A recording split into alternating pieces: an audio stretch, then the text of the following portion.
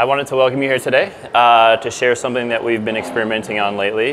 You may have seen a little sneak peek during the preview, but this is something that I personally am very excited to start sharing with you. So first, a little introduction about me. So my name's Zach. I've been with Oculus for about 4 months. I'm the product manager on what you know as Dash, which is part of the new Core 2.0 software update.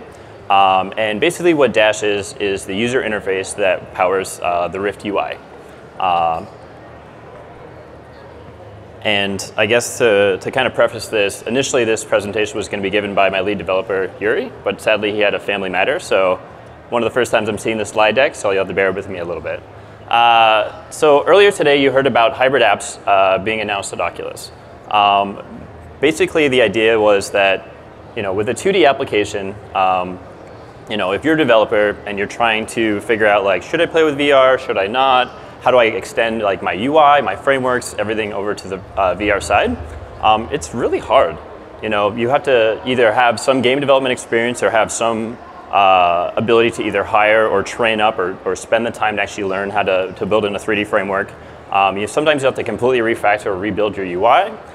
Sometimes some of the popular application development frameworks, they don't work, right? Like Qt does not easily transpose over from a 2D surface into a VR side. And we said, you know what, this is something that we should really kind of look into and see what we can do to help. And so through all this and through the fact that we have been spending over the last year building out Dash in itself, we realized that we've actually built a lot of really cool things with Dash. And with that, a lot of those things actually can help solve a lot of these problems.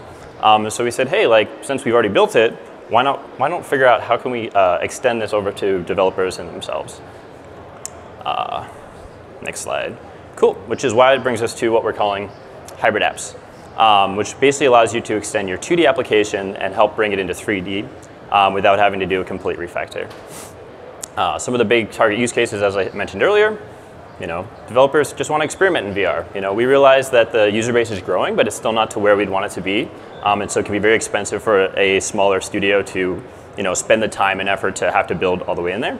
A lot of the times you want to be able to run really quickly. And if you're building in VR directly, it's a little bit slower of a time than being able to just update a 2D UI and pipe it through. You have a lot of complex use cases and a lot of workflows that your users and developers actually don't want to have to relearn. And so for things like productivity tools, 3D design tools, this really kind of simplifies and enables you to bring everything up to the forefront. So let's talk a little bit about hybrid apps. Great. So we have this awesome little animation, which basically will show off the idea that, as a user, you're on your 2D app. Instead of having to quit your application, open VR, open a separate application, put your headset on, pick up your touch controllers, and then jump in, we're allowing applications themselves to be able to target and declare focus for the VR state so that you can jump easily in and out without having to do anything more than just take your headset on and take it off. Within that, every additional, every single window that your 2D application has in your HWin can automatically be declared and pass through to VR. The input, we're automatically handling that for you. So the ability for us to, understand if you're focusing on, your background 3D scene or if you're actually touching a 2D mesh or window, we're handling that automatically. And you get the really cool avatar hands that we've already developed internally, all for free. So here's a short video kind of explaining in a little more depth. So here we have a user that's basically manipulating, using a 2D window that's being passed through directly into Dash with our robot Toby from our initial first contact application.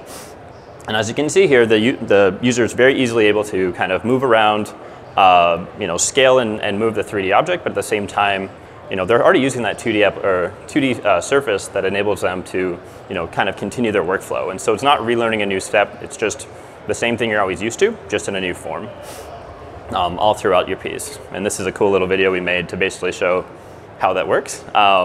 Took us 22 tries to get this, but I was pretty excited with the final side.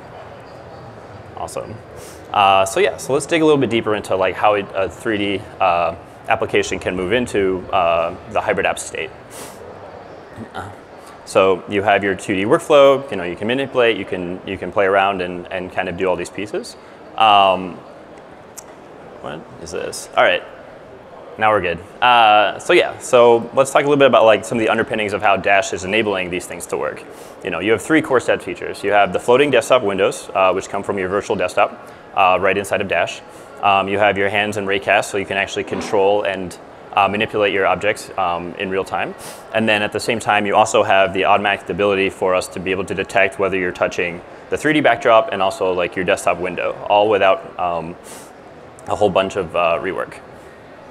So your Dash panels, which are what we're mentioning above, this is something that we actually spent a lot of time working and optimizing for your virtual desktop. We do things like setting up some high fidelity like SDK layers to make sure that you're actually getting as close to real visibility of your text and your layouts and everything like that. You can actually move and drag these windows in real time. So if you don't want it one place, you can pull it over to the side. These have infinite scaling opportunities, so they don't have to be one specific size set. And on top of that, we've actually built our cylinder based positioning so that it curves the window slightly so that it's always facing the user and it's very easy to use. And so all these things, like we spent a lot of time, tweaking, optimizing, and with great community feedback, we believe it's in a really good spot to start opening up to developers themselves. Is this a video? Oh, there was a video underneath, but I guess it's not working. Perfect. Cool. There we go. Awesome. Now we have Oculus Desktop itself. So this is something that we've spent a lot of time optimizing as well. So we have low-level hooks that we've built in to actually that are provided to us by GPU vendors to enable like low latency composition of the individual desktop windows or virtual windows.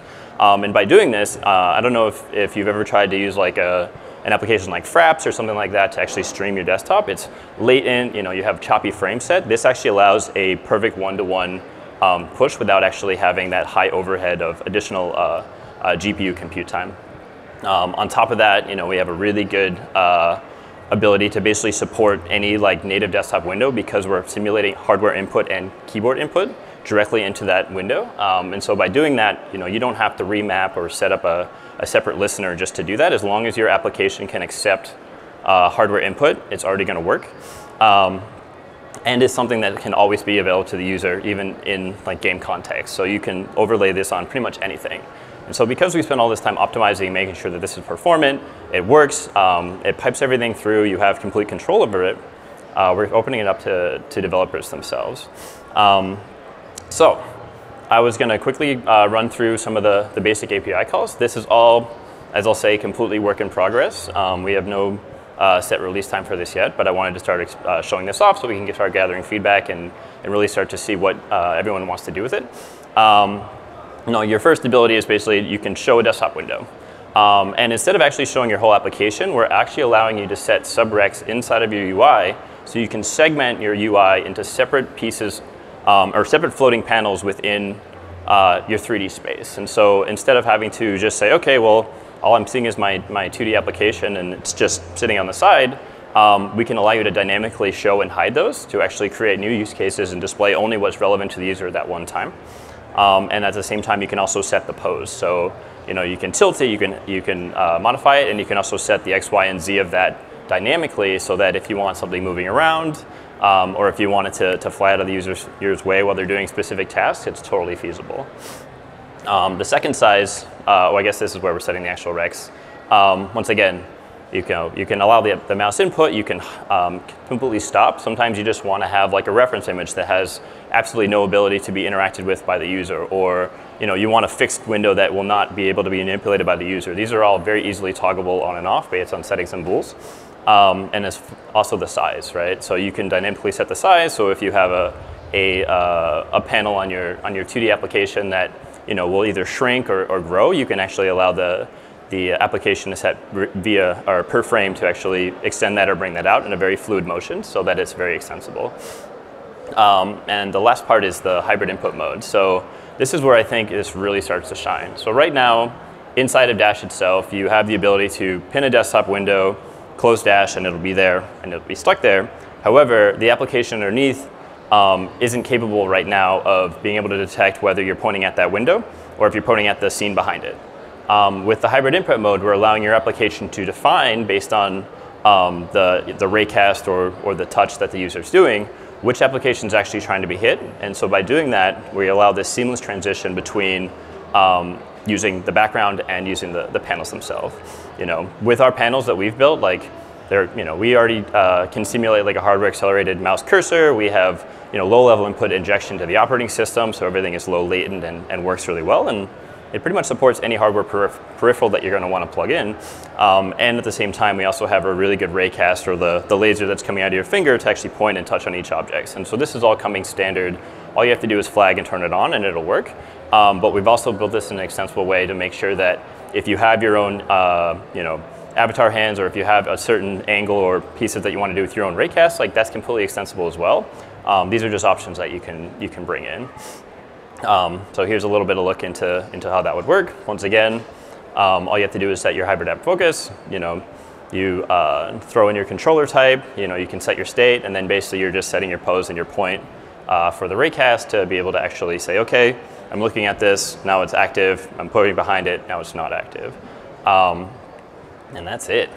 And then if you want to show hands, once again, it's a bool to show them, turn them on and off. So this is a really exciting feature that we're really happy to be bringing to you and talking about. But I'd like to open up the floor to questions, and I actually brought one of my developers, Bogdan, with me to answer any questions.